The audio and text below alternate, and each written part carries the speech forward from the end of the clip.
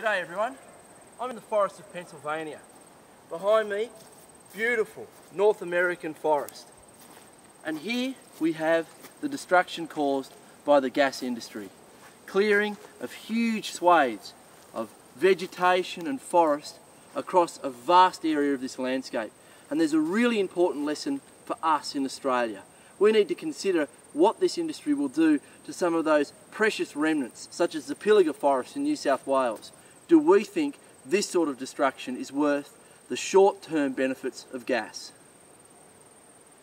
What a place, look at this place.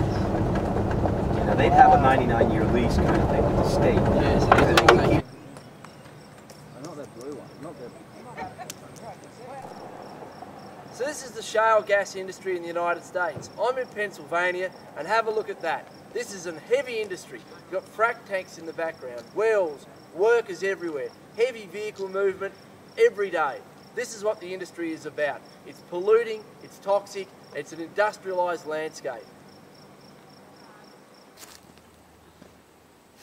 But this was beautiful woods, and now look what it is. Yeah. And this isn't a lake, this is an industrial holding tank. It is. Big dam.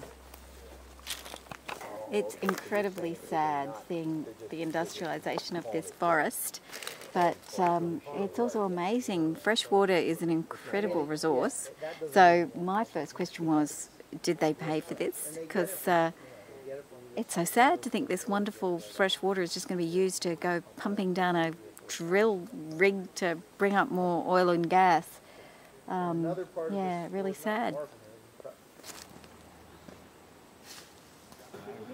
I think it's magic, but I'm just amazed that you'd want to turn it into an industrial wasteland.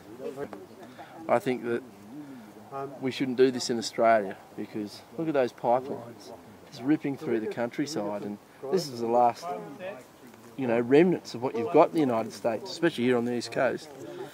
So, yeah, it's a beautiful country. I wouldn't want to see it ruined.